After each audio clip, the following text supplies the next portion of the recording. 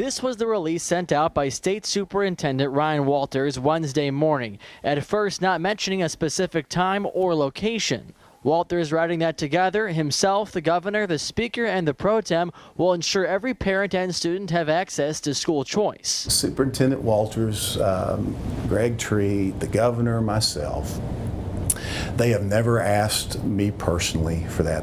I will tell you, this is just more public theater.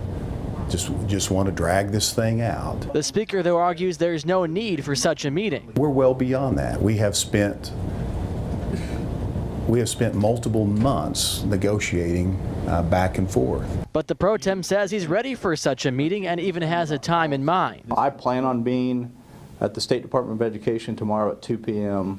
To have a conversation in public so everyone knows exactly what the sticking points are. The governor's office not addressing Walters' call for a meeting, but called on the Senate to pass the plan the governor presented 2 weeks ago. So now we'll have to wait until 2 p.m. tomorrow to see who shows up for this meeting at the Department of Education. We'll be following it very closely.